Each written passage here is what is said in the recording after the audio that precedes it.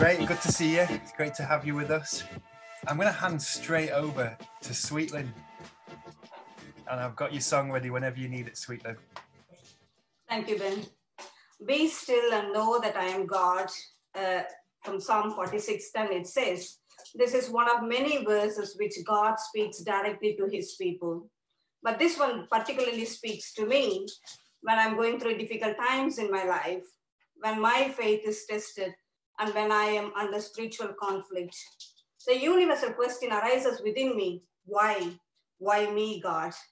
This verse helps me to unpack everything about myself and surrendering in the presence of God, to reflect in that stillness who I am and what God has set before me, to understanding the need of an ever deeper relationship with God, letting go of the baggage, having an absolute confidence in his knowledge and wisdom, having blind faith in our Creator, trusting and, sorry about my dogs, depending and trusting and resting on his regenerative power and untroubled by it all in God, being patient with God. So I chose a song called Still. When I first heard this, I was in tears and I was listening to this numerous times. This speaks of the awesome power of God in this stillness. So shall we listen to this?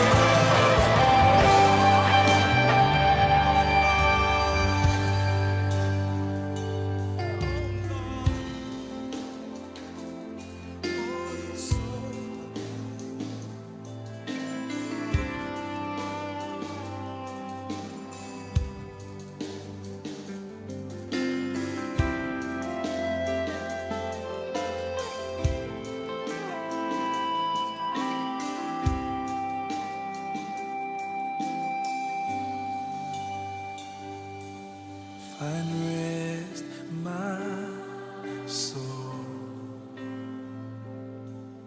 in Christ alone. Yeah.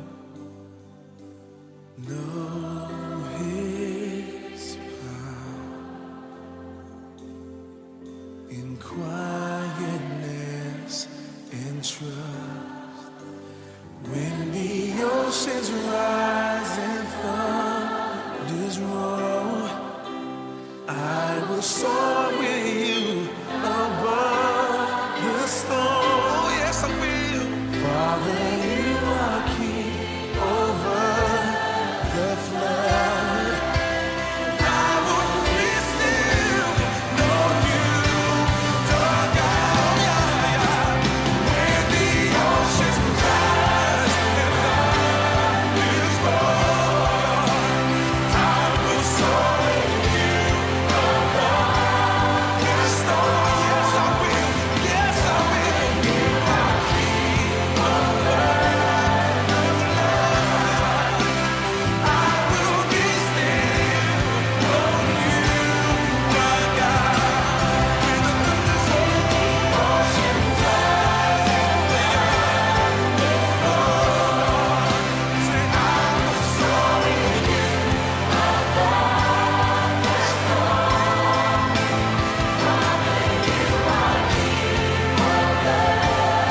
Every single one. Oh yes you are. Oh yes you are.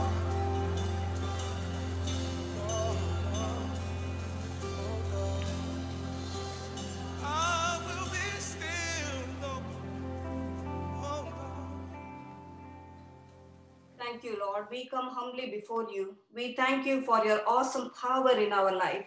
Help us to rest on your power, your wisdom, your knowledge. Lord, cover us with your mighty power of love and mercy. Lead us and guide us and help us, Lord, through your Holy Spirit. In Jesus' name I ask. Amen. Oh man, thanks so much, Sweetlyn. I've not heard that for years, that song. It's beautiful. Thank you. So welcome to tonight, guys. John's going to do a quick recap in a moment or two. But I just want to welcome, if you've not seen him yet, Wole. Wole's here somewhere. Give us a wave, Wole. It's great to have you with us, mate. He's going to do our Animate talk on building a core team in a church plant. So really looking forward to hearing from you, mate. It's so good to have you. And really, that's all we're doing tonight. John's going to do his recap. We'll go into breakout rooms as we always do, answer some of those questions that were sent out to you. And then we'll have some Q&A on recruiting a core team. That's the step we're up to at the moment. A bit of a comfort break, and then Wole will speak to us. And then again, back into breakout rooms, responding to what he's shared with us and some action planning. Remember, that's always the key, action planning. And then we'll close up with some prayer and worship. So John, over to you. Yeah, to those of you who were waving back at Wole, that was not a good thing to do, because it was literally like a game of Where's Wole, because everyone's waving. I found it eventually. Thanks, mate. So this is kind of like a 10-minute recap. I can share, can't I? Do I have sharing rights? You do, yeah. Okay. Right, so rather than look at my face, which is not what I'm sure anyone wants to do, you can have a look at these. So I really hope that you've had a chance to read that stuff. There's something there on a diverse team, building a diverse team, and just some stuff on building a team in general. And I guess one of the things that we say there is that building a team is a pretty scary moment.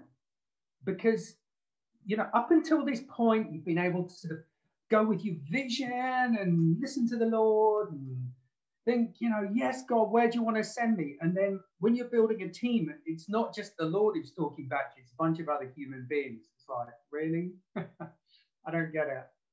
Sorry, I don't get it. No, I'm not going to do that. So it's pretty scary that your call is kind of being tested by other people as well. And what you'll notice in Antioch is that this idea of recruiting a team, it's not that obvious. So very often when people are planning churches, they actually recruit a whole church. Like HTV, they'll recruit 100 plus people for you, or typically Platter, they'll plant 30 people. You recruit a church, not a team. In fact, the first Read course had pretty much people, like half of the church on it. And then there are some people who just like so apostolic, they'll just go out and do their thing. Whereas we in Antioch tend to, I don't know why, partly because we think it works, partly because of the influence of missions that we were involved in, like the Eden Network or Frontiers, things like that. We build teams and then we plant away from teams, which, as you'll see, has got its pluses and some of its difficulties.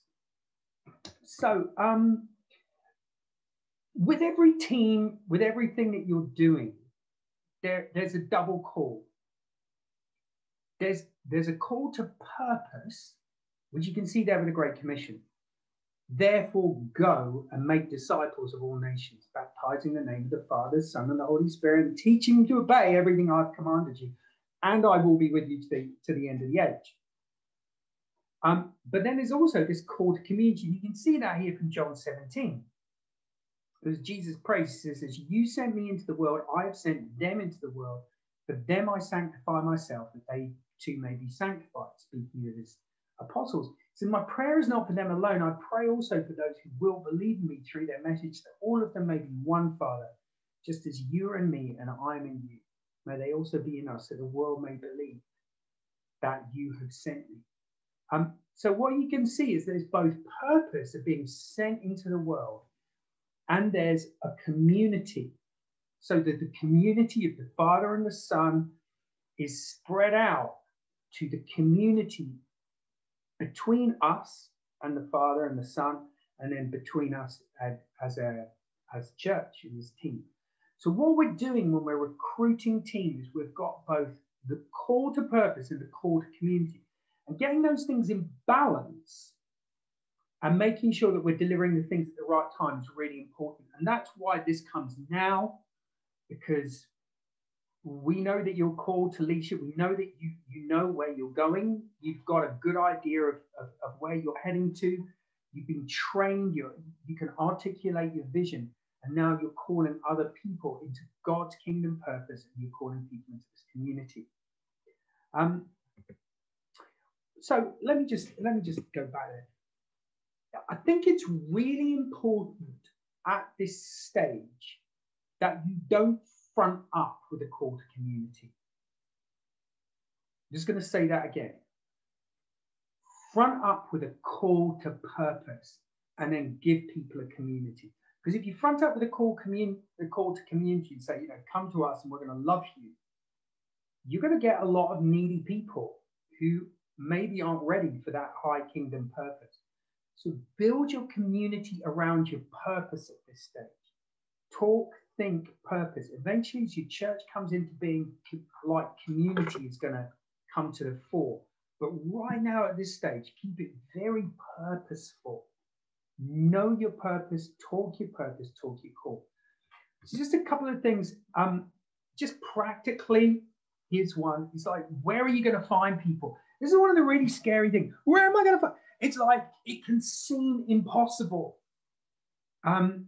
So these are some practical things that we talk about. So Ben and I have been reflecting recently. Actually, so many of the things that we see, people coming into the network, these are relationships that have built over years. So stay with the network. I mean, I'm aware that on the diverse side, some of the core of the Cheetham Hill Church plant is through a relationship with someone I knew when in 1999. Admittedly, they were 6 years old at the time. And that worked its way all the way back to the core of a church plant team. It's a very deep network. There's people you meet and encourage, but just on the ground, people who kind of get you. But again, don't call people primarily to you. I've seen a number of pretty damaged teams where people join the team wanting to be mates with the team leader, and it won't it won't sustain you. So meet and encourage them around purpose. We talk about borrowing people. I hope you've seen that in the document. That is where people are not going to journey with you long term. Can be a good thing to do. Creates a sugar shock. And believe you me, sometimes when you're planting, you need a sugar shock. But you've got to know that it's not sustainable. Movement, people are moving in and out all the time. Just keep your ear to the ground. Missions movements, just anchoring those into church. Again, it's something that Ben and I work on with people like Frontiers and Media. We're constantly talking about how can we join mission to church. And the other thing is local people. Really, some of the best people from your team are they're just going to be there around. If you rock up to a place and say, we have this vision for this place, and somebody who lives there says, yeah, you are? I don't know what you're talking about. That means you may have got something wrong. So local people are super important. It's not all about, as we'll see, it's not all about having kind of brilliant heroes coming in to save the place. That's not really what we're about. In the end, we always want to be a movement of local people. So look for them early. And actually get out there, do stuff, get your hands dirty and show people that you care. So some do's and don'ts in my last slide. Be clear. Tell people what you're doing. Sometimes I meet people who say, so what are you doing in South Manchester? It's like, I'm just saying what the Lord wants is like, you've been sent here to plant a church, haven't you? Well, it's like, well, look, if you've been sent here to plant a church, just tell us. Tell us. Don't say, I'm just here listening to the Lord. When you know why you came here. Tell people what you're doing. When you're trying to recruit a team, always work in the interests of the person you're trying to recruit. You've got to be able to see why it will actually help that person to join your team. And if fundamentally it wouldn't, don't recruit them. Show a little bit of emotional integrity here. There might be another team they can join better, but just, and this is the other thing, I give people away.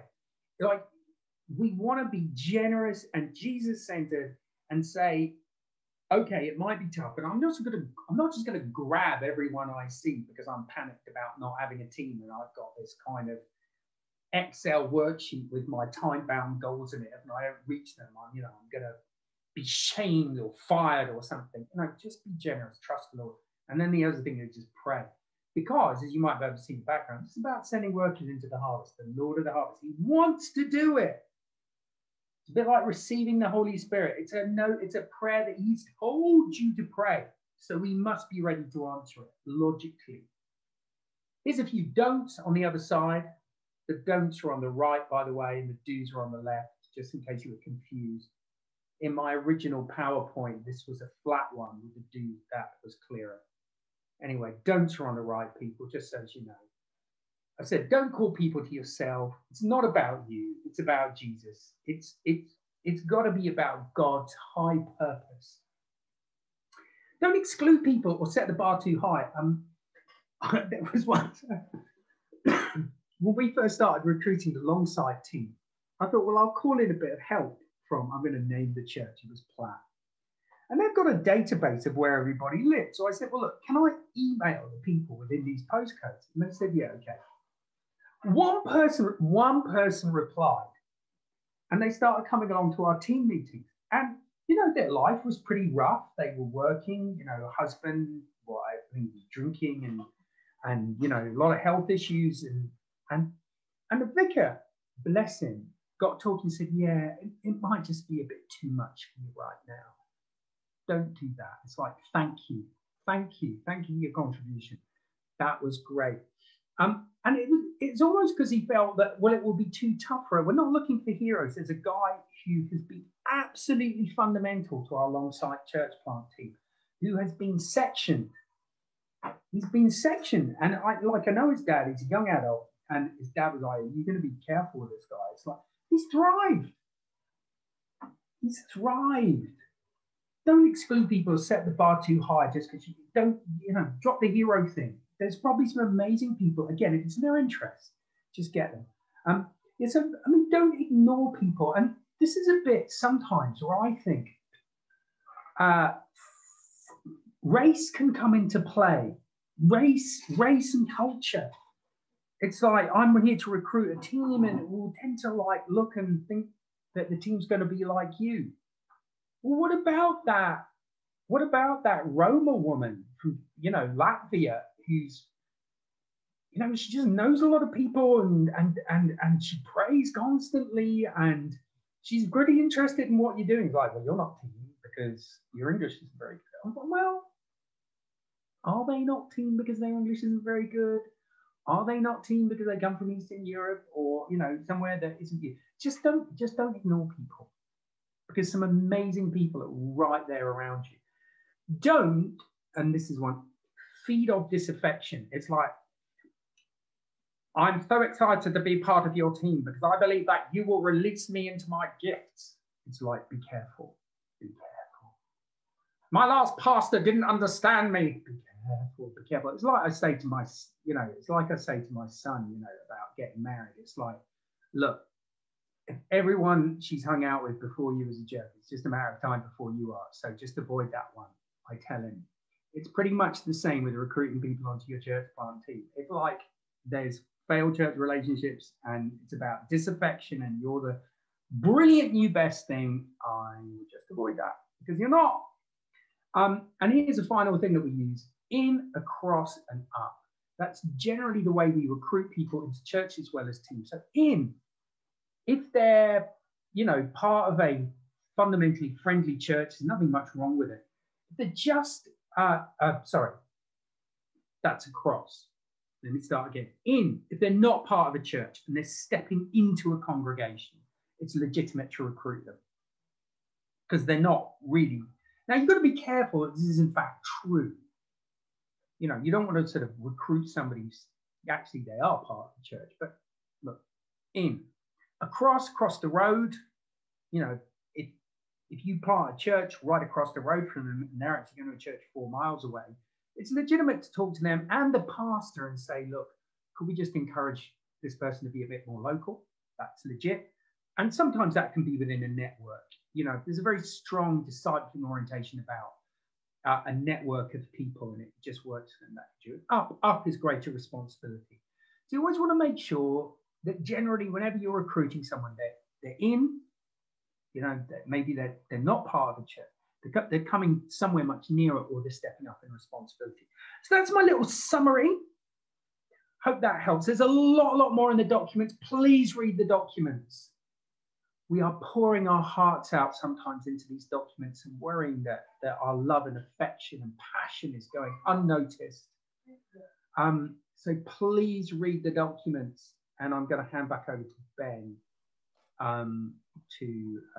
or Pete or whoever's doing the breakout rooms. Thanks, John. Pete, do you want to stick us straight into breakout rooms? We'll come back at let's say 8:15. John, should we just take some questions? Any questions that you've got? Anything to do with recruiting team? We've got about 10 minutes before we're gonna break. So anyone got anything? Just unmute yourself. Hi Ben. Maybe we just want to clarify whether the team gatherer is the same as the leader. Yeah, that's an excellent point, actually. And actually, it was in my note, is that the key thing about a team leader and also a church leader is they have to be safe. They've got to be like an emotionally safe person. Now, there are actually some brilliant recruiters and visionaries here. So the team that Jason and I work with in Africa, the guy's a brilliant recruiter and a brilliant visionary. He was unsafe. He was emotionally unsafe. So really what he should have done is something he drifted towards, which is recruiting, envisioning, but not actually leading the team.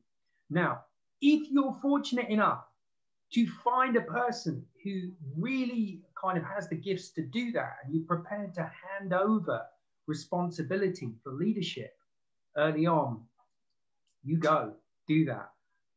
So basically, not necessarily, but finding someone like early on that you can just give that kind of responsibility to is a real plus if it happens.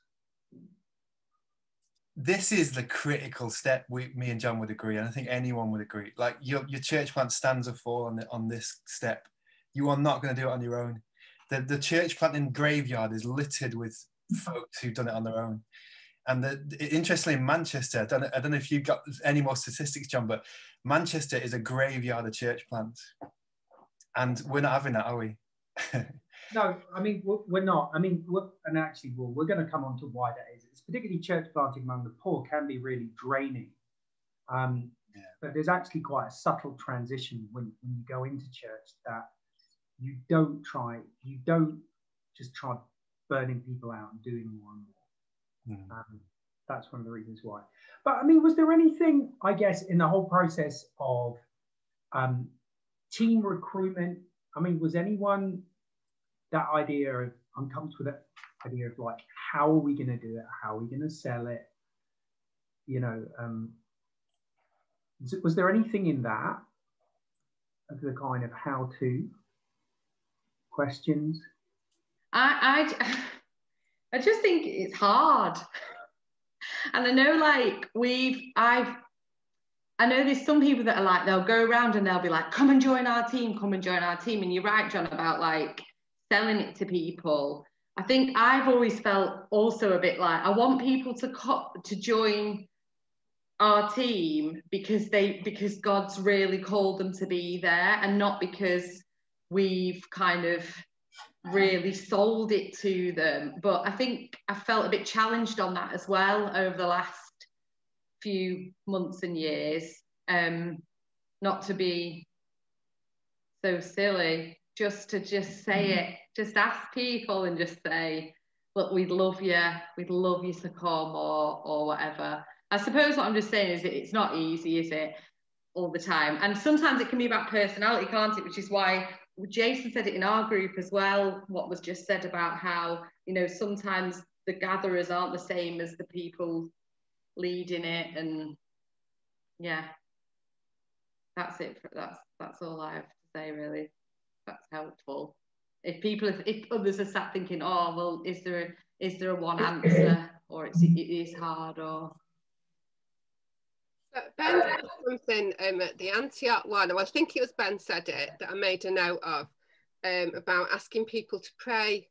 And I was thinking that I want to get myself a little prayer group to surround us. So I was going to send out some emails saying, would you like to be a part of a little group praying for Emmanuel community? And here's a few things we'd like prayer for, and put on it to gather the team. And then hopefully if God's calling, I mean, the people I've already spoken to about it and left it with them.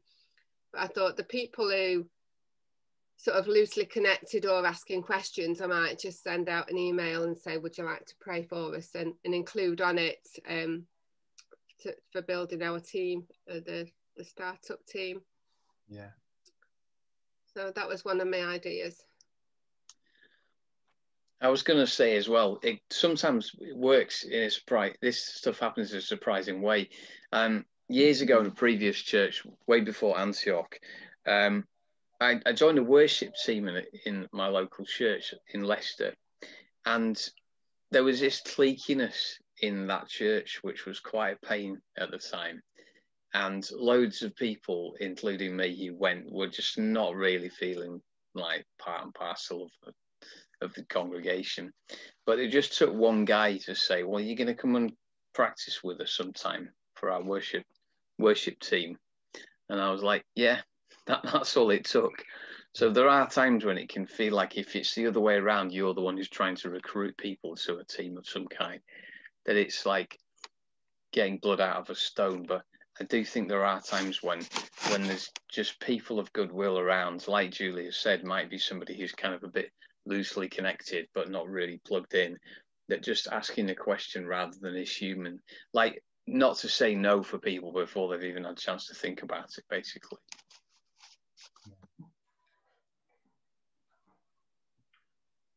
Yeah, I mean, thus far in the diverse network, it's actually most of the recruitment has been done through the network rather than through the team leader. So we do, I mean, one of the things we would really encourage you guys is just track with a network. Track with a network. You know, and if you're feeling kind of panicked, or if you're feeling that you're really banging your head against a brick wall, then just get back to us and say, hey, look, not feeling it. What can I do? Because I think as a network, we are so much stronger than we are just as a bunch of scattered individual church planters. Really so much stronger. So yeah, I'd encourage you to stick close. I mean, let me just give you an example. So at the moment, we're investigating a church plant diverse church plant into Bolton. Now, the person who's actually kind of working on that is Lee. Say hi, Lee. There's Lee. Lee and Melanie, nice to see you guys. I know you. But obviously Lee is working on his stateside. Equally, some of the connections in Radcliffe came via diverse into his states. So there's a real strength in the network. You've got Sweetland, who's an estates church planter, doubling up, sidelining, moonlighting as a Tamil congregation gatherer. We're that much say hi to Sweetland. That's just about, yeah. So again, we're much stronger as a network than we are just as individuals. And we really do want to support and wire things across and get people into the right place there. I mean, there's just so many examples. I can see Eamon Duggan, who joined us in Longsight, and I see Eamon, and has really kind of moved over to Rochdale and become a kind of kingpin of the Rochdale Irish community. He runs drugs and guns. No, he doesn't run drugs. He's sorry, Eamon. Love you. Sorry, also I'd like to apologise to Dylan there as well. But just being a real kind of sort of kingpin, a kind of pillar of that Rochdale plant. And, you know, those are just examples of the way that the network is very fruitful. So, you know, let's keep doing that. Let's have a 3-minute break, and then Wole is going to come and speak to us. 3 minutes. Right, let's make a start, shall we? Wole, really good to have you with us. You have to unmute yourself. So the floor is yours, and maybe just introduce yourself as you start. So, and then over to you. Yeah, amazing. Okay, guys, if it's okay, I'm going to pray first. Amazing. Yeah, Father Lord, we thank you so much for tonight. We thank you for the privilege it is to co-labor with you with church planting, with seeing people discipled. And Father Lord, I just pray that you would just speak your heart, your narrative through me in the name of Jesus. And I just pray for deep sensitivity. In Jesus' name, amen. Hi, friends. My name is Wole, and it is so good to be with you guys. Honestly, I love the whole Antioch movement. I've been speaking to Ben and Amy over the last few years about it, and it's great to see Donna again. Woo, I missed you. Yeah, so my name is Wole Agbaje, and I am the leader of IMPRINT Church. We have plants in both London and in Leicester, and I'm currently living in London. I'm 25 years old, and I'm originally Nigerian, so that's just a bit about me. And today I want to talk about building a core team. So really quickly, I would love us to take a look at the account in 1 Samuel chapter 16. And to basically, I know we have limited time, so I'm going to be speaking quite fast. So let me know if you want me to slow down. I'm an extrovert, so I've been known to speak quite quickly. Okay, so let me just give some context. So the king of Israel at the time, King Saul, who was doing detestable things in God's eyes, So the Lord basically said to Prophet Samuel that, okay, we are going to replace King Saul and I want you to anoint another king. So the Lord told Samuel to go to the house of Jesse, and we can read on the story from there. So 1 Samuel 16 verse 6, it says, when they arrived, Samuel saw Eliab and thought, surely the Lord's anointed here stands here before the Lord. But the Lord said to Samuel, do not consider his appearance or his height, for I have rejected him. The Lord does not look at the things people look at. People look at the outward appearance, but the Lord looks at the heart. Then Jesse called Abinadab and had him pass in front of Samuel. But Samuel said, the Lord has not chosen this one either. Jesse then said to Shammah, Jesse then had Shammah pass by. But Samuel said, nor has the Lord chosen this one. Jesse had 7 of his sons pass before Samuel, but Samuel said to him, the Lord has not chosen these. So he asked Jesse, are these all the sons you have? There is still the youngest, Jesse answered. He is tending the sheep. Samuel said, send for him. We will not sit down until he arrives. So he sent for him and he had him brought in. He was glowing with health and had a fine appearance and handsome features. Then the Lord said, raise and anoint him. This is the one. So for many of us that know the story, Prophet Samuel anointed David, which obviously through his lineage, that Jesus Christ, our Savior, came through. You know, I find these verses really interesting because Samuel was sent on assignment to anoint the next king. And my assumption is, especially reading this extract, that Samuel at first saw David's eldest brother. He saw his appearance, Eliab. I thought, this is a good looking guy. He has maybe this kingly glow to him. His height, he has great stature. So obviously he is the king. And the Lord says to Prophet Samuel, no, I have already rejected him. Perhaps the Lord has considered him, but he said, no, I have already rejected him. But the next few words in verse 7 really strikes at me. The Lord says to Samuel, and he's teaching him something about his selection process. The Lord says, the Lord does not look at the things people look at. And you know, tonight we're talking about building a core team. So what are the things we look at when we're trying to build a core team? You know, obviously we look at people's experiences, maybe their qualifications, their time management, their preaching style, their charisma, Bible knowledge, their teamwork and skills, and etc. And all of these things are good. They are great virtues. But are these the things that God first looks at? Are these the first things that God looks at? And I feel like scripture actually tells us otherwise. I believe scripture is clearly telling us that God looks at the heart. And you know, to be honest, it's hard to discern someone's heart posture without God's discernment and having a clear sensitivity. You know, especially with this story, if it wasn't for God, Samuel probably would have chosen Eliab. He probably thought, you know, Eliab is the right guy. He looks perfect on paper. But I actually believe that Eliab would have been a terrible king, full of pride. And even with the account of when the Israelites were fighting Goliath, Eliab probably would have had a deep cowardness towards him.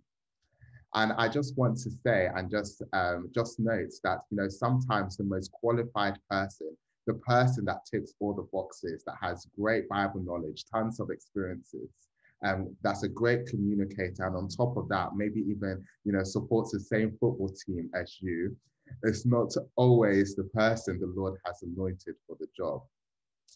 And in my experience, we've started 2 church plants and I oversee those 2 church plants.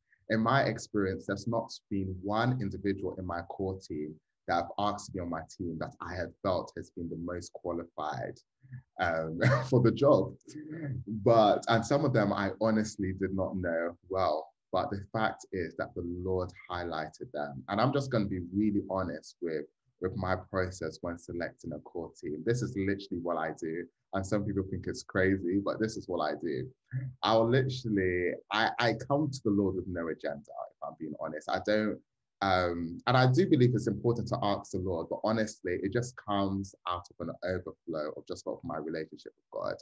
Like sometimes when I'm going for a walk, the Lord gives me a prophetic vision of someone that could be a core team member and tells me, gives me a vision of them doing practical stuff and how they're operating and stuff. And sometimes the Lord gives me a dream about a person, and I never would have guessed it. I was like, God, you want this person to be on my core team? Are you crazy? Like, that would be the last person I would have chosen. So it's not that bad, but like, for example, there's one person, and it really took the grace of God. Like, so our logistics manager is my sister, and my sister, she's a part-time lawyer. She studied law. And it's great to have family on team, but it's also a nightmare. Like, I really love her. But it's also a nightmare because my sister is my worst critic. And honestly, if it wasn't for God highlighting to me about my sister, she would not be on team. But she's honestly one of the biggest blessings. And she is just organization and administrative queen. And just like another story, I remember when someone walked into our church plant in London, when maybe we had been established for like at least 4 to 6 months. And the person walked in, and very clearly I just heard the Lord speak to me, just an inward witness, where the Lord said to me, he's going to lead the men's ministry in this church. But the Lord told me that you are not to speak to him for 6 months about it. And I was like, okay, cool, no, no worries. And 1 month later, he was still new to the community, still getting to know people. He came and asked me, and he said, you know, Wole, I've just been thinking, I think it would be great to have, you know, a men's coffee morning where we can, you know, read the Bible together, have some accountability and pray for one another. And he was like, do you think we could do such a thing? Literally offering it as an idea. And I said, yeah, sure. Why don't you lead the session? And he was like, are you serious? Are you sure you want me to lead it? I was just offering the idea. I was like, no, honestly, why don't you lead the session? And he was incredible. Literally the week before, he sent me a whole PDF document of the Bible study he's going to do, the questions that's contextual to our community. He brought so much food for the lads and stuff like that. And obviously when the 6 months was up, I asked him and I said, you know, would you like to join our core team? And yeah, lead this men's ministry. And he was already doing it, but it was a surprise that, you know, he was like, wow, you actually asked me to join the core team. And the Lord highlighted him. Just another example was a gentleman who I knew, but I didn't really know properly, and was starting a new church plant. And this was our first one in Leicester. And I really did not know him properly, but again, just in prayer, the Lord showed me visions of him leading this like creative movement. And the Lord gave me this phrase where he called him the father of creatives. And bearing in mind, I didn't even know if he was a creative. I didn't know if he could do much in creativity and stuff. But I just couldn't shake off the burden. And I spoke to him. I said, you know, I'm starting this new church plant. I told him the vision of our church plant. And as well, he was also a part of another church. And before I even spoke to him, because I was getting dreams about him, I spoke to the church leader who I had a good relationship with him. And I basically said, and to be honest, that church leader prophesied about me starting a church. But I spoke to that church leader and I said, you know, the Lord has been giving me dreams about this particular guy in your congregation. Would you be comfortable with me speaking to him? And I was like, of course, take anyone you want, definitely. But when I actually spoke to him, he was honestly stunned and surprised. And he said, okay, I will pray about it. And he prayed about it and he said, yes. And it was only when he joined the community and started operating that I found out he was a talented graphics designer. And he actually does, he's a digital designer for The Guardian. And I would never have guessed. I would never have guessed. And honestly, I just felt like I was taking such a huge risk because, you know, at first glance, you know, this was someone who didn't have much church experience, who perhaps lacked some confidence, but, you know, it was someone that the Lord highlighted. And that's honestly, if I'm being honest, that's how it's been for all of the core teams for both plants. Our operations manager in IMPRINT London is a 19-year-old, and he's 20 now. And when the Lord first highlighted him and started giving me prophetic visions, I was very unsure. And I actually, I actually thought the Lord quite hard. And I was like, God, no, you have to change your mind on this. Like, you know, honestly, I just felt like it was too young. I just felt like there wasn't much experience. But again, I I knew that the Lord knows what to do. Like, this is his church at the end of the day. He will build his own church. So I humbled myself and I spoke to him, and the guy was like, yeah, like, I'll give it a shot. And honestly, he is one of the most dependable and excellent leaders in our whole community. And he's trained up so many people. So the reason why I share all of those stories is because, you know, my prayer is that we'll be a group of planters that take risk on people that the Lord highlights, and that we won't say no to the people that God doesn't say no to. And Jesus did this throughout his ministry. You know, even with Peter, where he says, I'll teach you to be fisher of men. You know, Peter became the apostles to the Jews, and he started off as an erratic, you know, fisherman. Even with Barnabas, Barnabas vouched for Saul, who was a persecutor of Christians, and he became the apostle to the Gentiles and wrote the majority of the New Testament. And you know, God doesn't need the people he sends to you to be finished pieces, but you as leaders of church plants, he needs you to be the type of people who are prophetically sensitive enough, patient and willing to cultivate the leaders that he sends to you to be everything he has called them to be. So that's just a really quick practicality. Another thing that I would like to share is that to throw out the nets, especially the Lord has been speaking to us about future church plants. So even in the Sunday service, we just ask people, you know, does anyone feel a call to this location? And we do that to just see who the Lord has already been speaking to about it. And people actually admit, like, the Lord has been speaking to me about this location, but I just didn't know what to do about it. And I was too fearful to actually talk about it. So sometimes, yeah, we can throw out the nets. One more practicality is to practice talking about it, talking about the vision, even share like the discernment process. When it came to our new plant, IMPRINT London, we've just been going for just over a year now. When it came to our new plants, especially those around me, especially my friends who some of them joined the plant, they heard my discernment process. I invited them to the journey. They knew immediately when I was like, okay, I feel like the Lord might be calling us to London. You know, we were really vulnerable. And people saw the process, even when we didn't have a building, even when we didn't have a core team and stuff like that.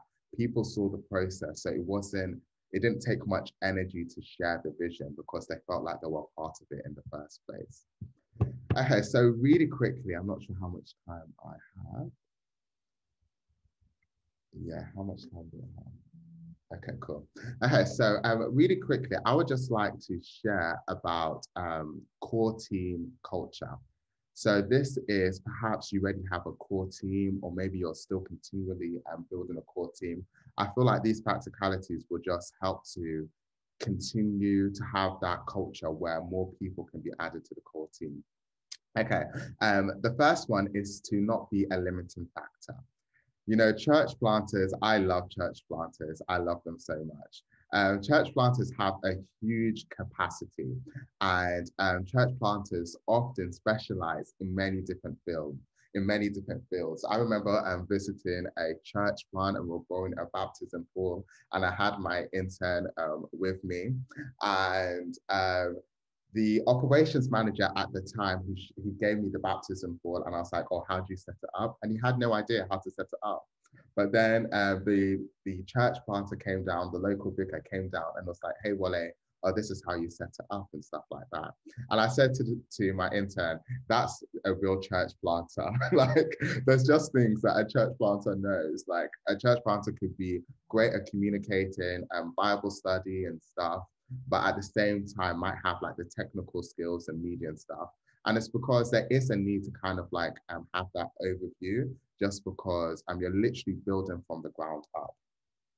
But the issues with church planters is that because they are talented or have to learn so many different fields and to be specialized in so many different fields, they can be a limiting factor where other people do not get involved.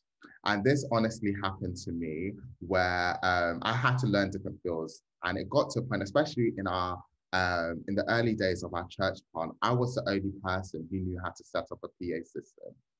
At the same time, I was the person that was preaching. So, I'll set up the PA system and I'll preach and stuff. And it got to a point where someone in my core team said, "Oh, Wole, can I help you?" And I was like, "Oh, don't worry, let me just do it. It will take me too long to teach someone else how to do it."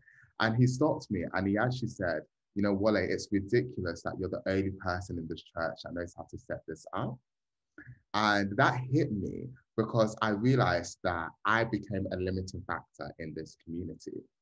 And, maybe there's things that in your context where maybe someone else can attach that to your name, that you are the only person that knows how to do this in this church. You've become a limiting factor where essentially, if you are taken out, then God knows what could happen. And that really just frightened me, and it just gave me that holy fear. And even with a core team can become a limiting factor as well, where you have such a diverse team that specialize in different fields, but because they're so talented and they're so specialized, the congregation feel like they can't get involved. And again, this was something that was happening in our community. And I basically said, success does not look like us finishing the task. Success from now on looks like how many people we included in the process.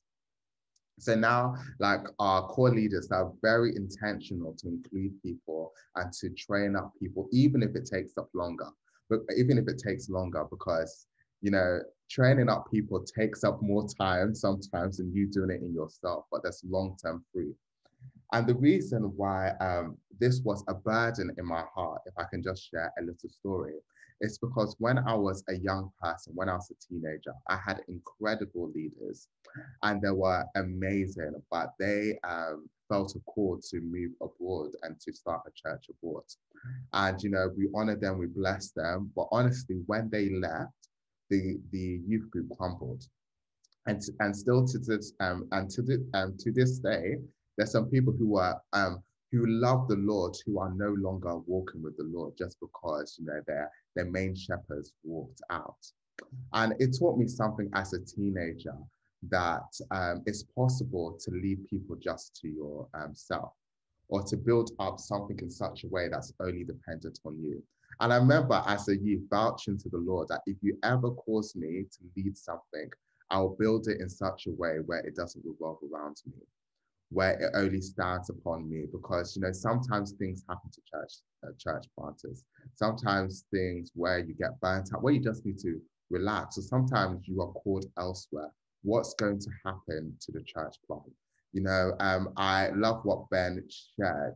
We are trying to build sustainable church plants, not church plants that all of a sudden collapse because something happened to one individual. And maybe this might not even happen to just a church plant, but let's just think of ministry areas. If you're the only person that's leading worship, that's praying, that's doing the technical stuff, and God forbid something happens to you, then it means that you need to train up more people in that area. Yesterday there was a young lady that spoke in our church. Everyone applauded her. She did an incredible job. But during the week, she said, Wole, could you sit down with me to go through my talk and stuff? And I sat down with her, we corrected some stuff, really shared, really helped her to steward the revelation that the Lord was saying to her, helping her to find more language. And it took some time, but that's investing in people. And in the long run, she is already a phenomenal communicator. But that just means that we are releasing more laborers. So releasing more laborers means that we have to take time with people. Okay, I have a few more minutes left. And the last thing that I would like to share is be a collaborative leader. So what I mean by this, some people think this is democratic. I do believe in some aspects, you know, we have to be democratic. I think in some aspects, we also have to be very directive as well. But what I mean by being a collaborative leader is tailor, lead in such a way that tailors to everyone's giftings. So for example, you know, we had a situation where in our community, we felt prophetically that the Lord was, like in a particular season, the Lord was just going to send a whole group of people to us spontaneously. It was summertime and we just felt like, yeah, the Lord is going to send a whole group of people to us. And it actually did happen. So we said, okay, if this is the prophetic word, our small groups need to be ready. And right now we don't have enough small group and small group leaders. So we needed to like reshape all of our small groups and stuff and maybe break up some small groups to make more space for people. So that was what like the prophetic people in our community brought.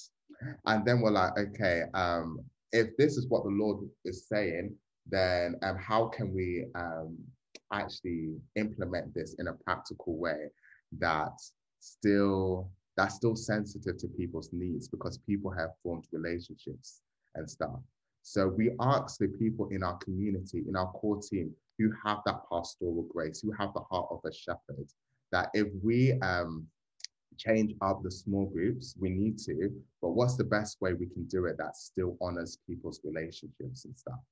And that's something that we did, where we get different voices in mind, where we ask, okay, what are the prophetic voices? What are the prophetic voices? How can we biblically teach about expansion in such a way and stuff? And we do this because it gives a overarching overview to our community and just like a strength to our community. And that just means that the core team members feel honored. The core team members feel like, wow, like the leader is actively listening to me and is actually seeing my point of view and is trying to involve me in the discernment. Amazing. So yeah, I'm going to leave it there for the sake of time. But yeah, thank you for listening. Sorry for talking so fast. No, don't be daft. Thank you so much, Wole. Inspiring, really inspiring. And we've known Wole for a little while, and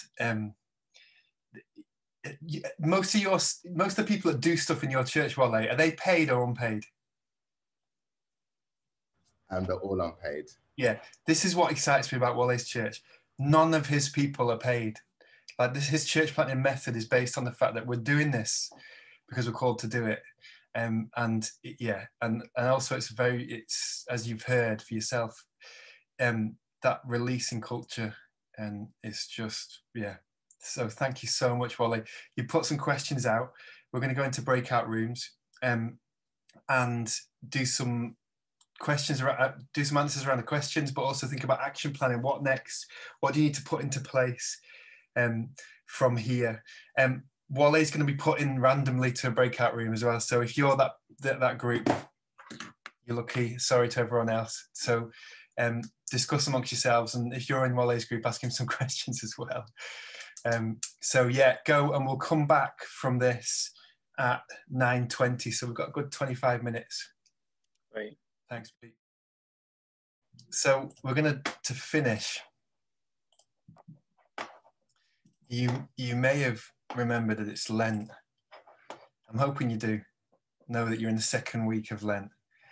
And so we're gonna say the last two verses of Psalm 139. And we're just gonna say it. Keep yourself muted. Just in a moment, we'll say it to ourselves, and then we'll just have some silence for the Holy Spirit to do His work in these two last verses. I mean, the whole psalm is obviously astonishing, but these two verses I think are particularly good, particularly at this time of Lent. So we'll say this in a moment and have some silence, and then we'll worship. So let's say this together. Search me, God, and know my heart. Test me and know my anxious thoughts. See if there is any offensive way in me, and lead me in the way everlasting.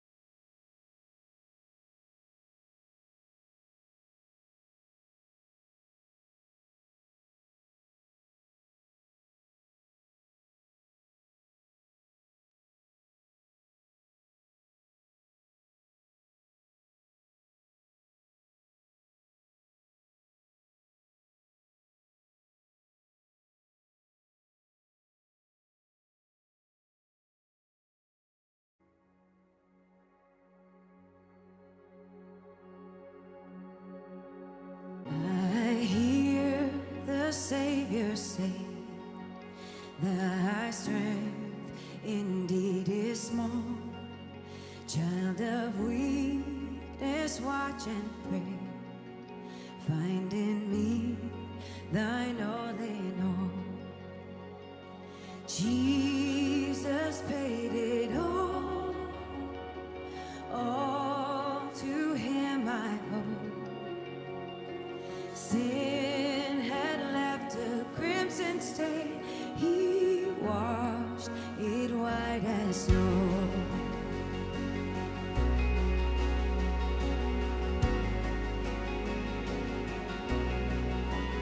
Oh, now indeed I find thy power and thine alone can change the leper's spots and melt the heart of stone. Jesus paid it all to him I owe. Sin had left a crimson stain, he washed it white as snow.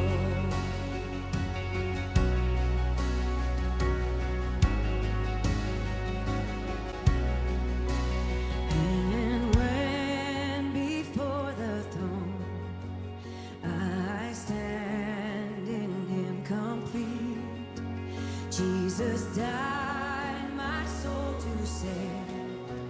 My lips shall still repeat, Jesus paid it all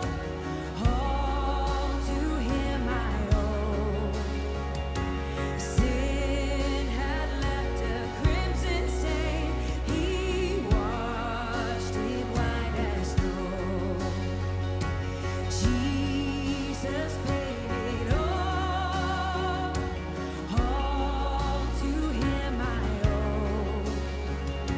Sin had left a crimson stain, he washed it white as snow. He washed it white as snow. He washed it white as snow.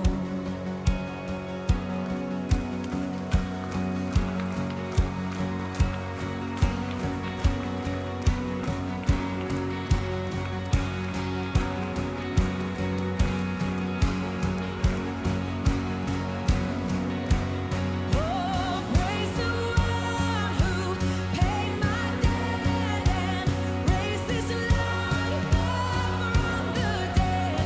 Oh, praise the one who paid my debt and raised this life from the dead. Oh, praise the one who paid my debt and raised this life from the dead. Oh, praise the one who paid my debt and raised this life from the dead. Oh, praise the one who paid my debt and raised this life from the dead. Oh, praise the one who paid my debt and raised this life from the dead. Oh, praise the one who paid my debt and raised this life from the dead.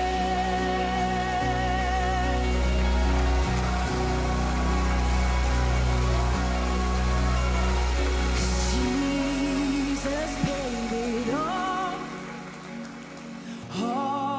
to him I owe. Sin had left a crimson stain, he washed it white as snow. Sing that again. Jesus paid it all to him I owe.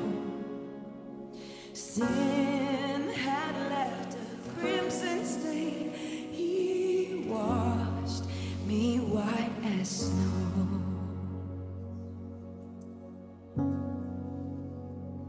Praise you, Jesus. Spirit, come and fill us afresh.